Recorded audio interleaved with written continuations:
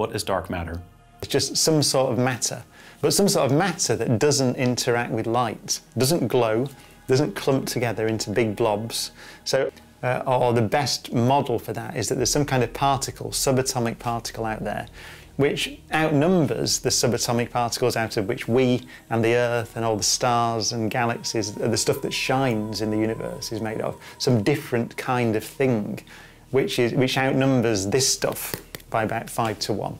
And so you do that for lots of galaxies, you find about the same amount. You can also look at the way galaxies orbit around each other, and you see that you need more stuff there. And you can also look at the expansion rate of the universe and all sorts of things, and you see that you need more stuff.